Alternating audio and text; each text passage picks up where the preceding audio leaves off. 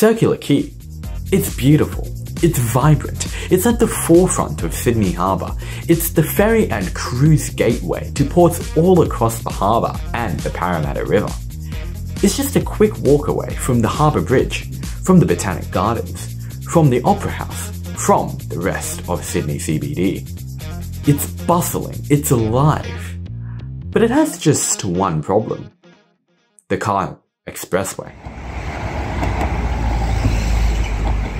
The Cahill Expressway crosses over Circular Quay via a massive bridge, and it's an eyesore. It's ugly, it's unpleasant, and it casts a literal shadow over the beauty of Circular Quay. In response, Premier Dominic Perrottet has pledged to turn the expressway into a green space under plans to take Circular Quay to the next level. But City of Sydney Mayor Clover Moore has even bolder plans to demolish the expressway altogether. So, what should we do? Keep the expressway open, pedestrianise it, or tear it down? Stick around to find out more. Welcome to Building Beautifully.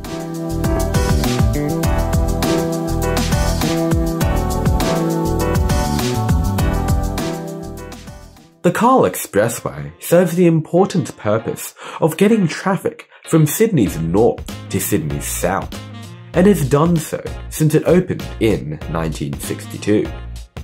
But the Sydney Harbour Tunnel, which opened 30 years later in 1992, serves the exact same purpose, and has for almost 30 years now, only its route is shorter. For decades since the Harbour Tunnel opened, and even before that, the community has been advocating for the controversial expressway to be torn down over Circular Quay. Its massive structure gives a sense of separation between Circular Quay and the rest of the city, towering over all underneath it. It's redundant, ugly, useless. Consequently, the City of Sydney's Mayor Clover Moore recently proposed tearing down the expressway completely. She's also proposed removing the railway line. While its bridge is not quite as wide or ugly as the expressway, it's definitely still an eyesore. It's the only elevated station in all of Sydney CBD, other than Central Station. Thus, her proposal sees the railway also being moved underground, finally eradicating those massive eyesores of Circular Quay. Under her plans, a ferry wharf would also be removed to make way for a public square. Her vision is a beautiful one. Finally, the Cahill Expressway wouldn't completely divide Circular Quay from the rest of the CBD. Pedestrians would no longer feel suffocated by two massive bridges. They'd be in a place open to the air, open to all. You see, Circular Quay is so close to realising its full potential, and the City of Sydney realises that. Circular Quay has spent the last few decades being slowly transformed into the pleasant pedestrian plaza that it is today. It's at the forefront of the Sydney Opera House, as well as the Museum of Contemporary Art and the Botanic Gardens. The area is home to a large cruise terminal, the biggest ferry hub in Sydney, its own train station, bus connections, and even light rail. Light rail to Circular Quay opened fully in 2020, which saw parts of Alfred Street closed to cars, allowing pedestrian traffic in the area to blossom, to really come alive. That's the thing with modern city planning.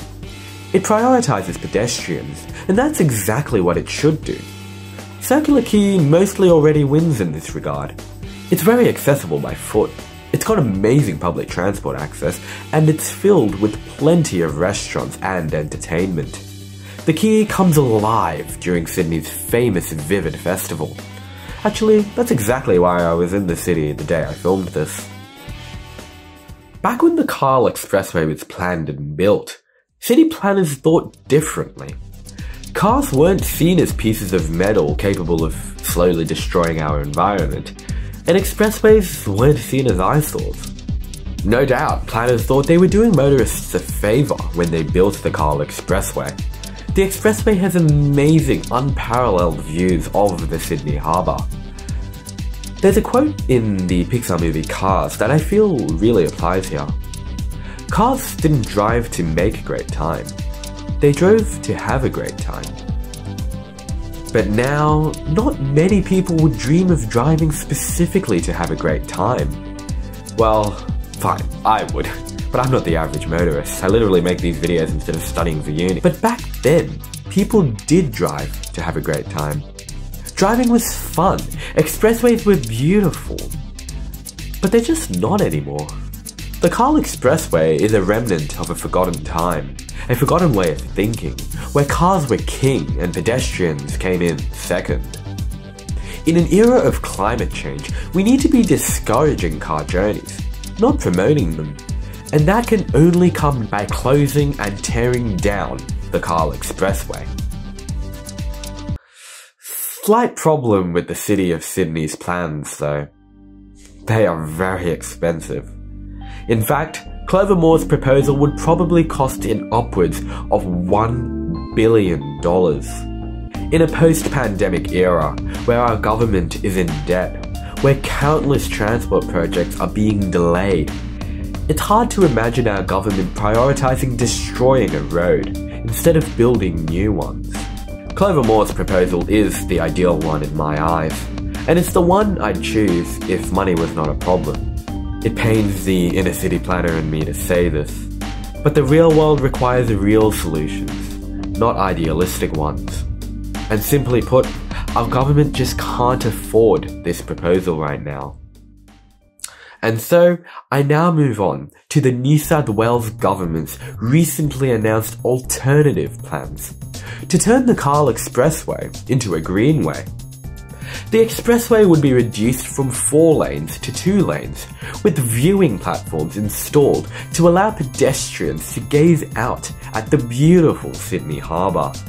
The ferry wharves and train station would be renovated, green space would be revitalised, whatever that means, and the pedestrian area of Circular Quay would be widened, with seats added.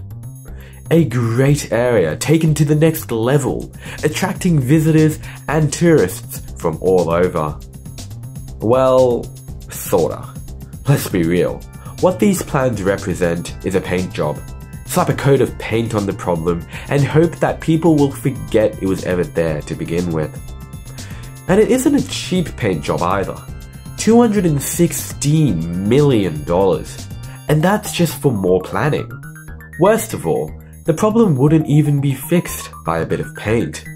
Even though it'll be decorated in some trees, and used by pedestrians instead of cars, the massive Cahill Expressway eyesore will remain over Circular Quay.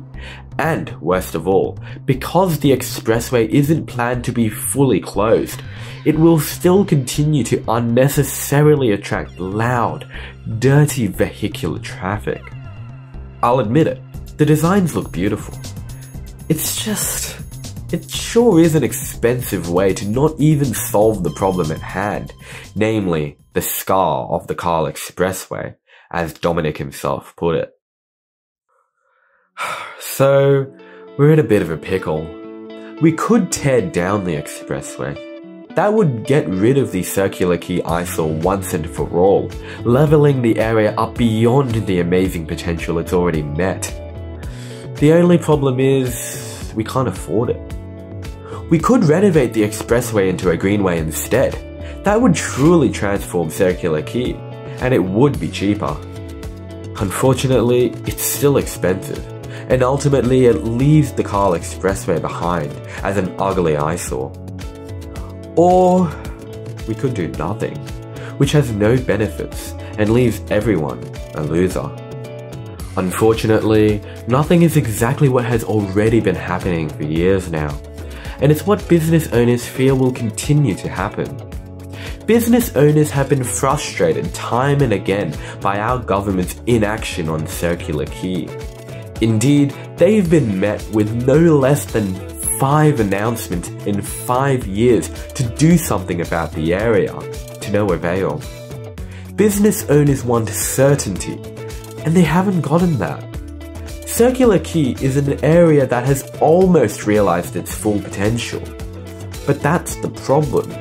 Almost isn't complete. The Cahill Expressway problem. I wish I had a solution, I really do, but I don't.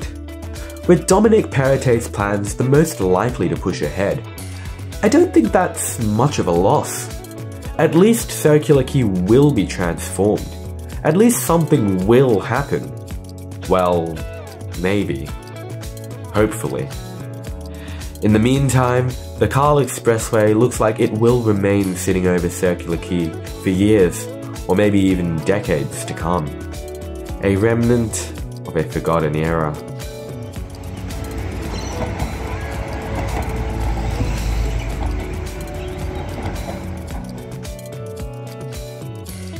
If you like this video, please do consider liking and subscribing. Thanks for watching.